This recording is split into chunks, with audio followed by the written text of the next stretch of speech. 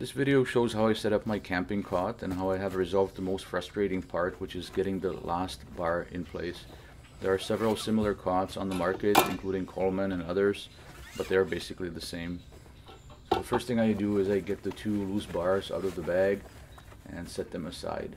It will make taking the cot out of the bag much easier. Then I take the cot out of the bag, holding it sort of in the middle.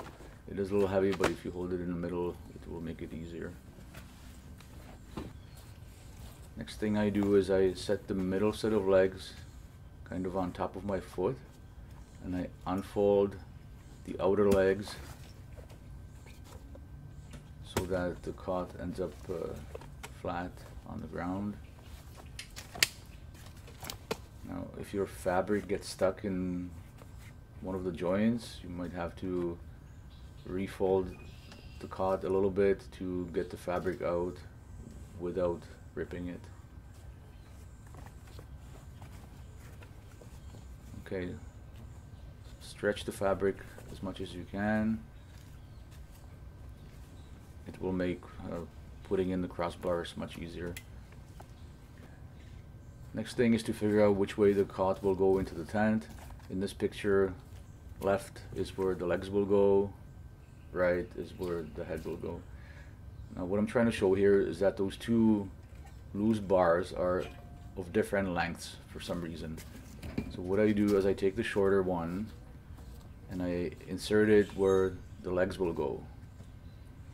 Now this bar will go in just like they tell you to do in the instructions.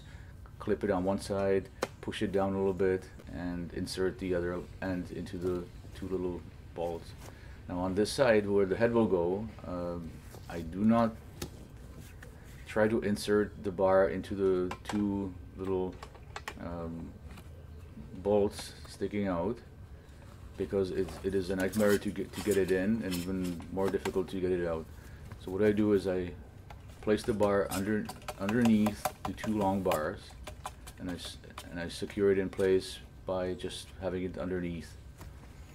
It will keep the cot open, and it will actually make it a little more comfortable to sleep on.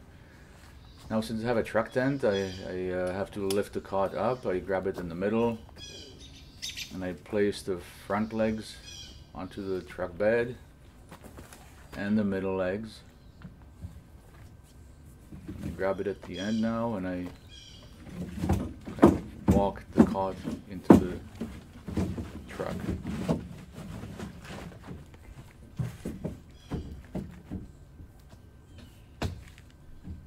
And that's about it.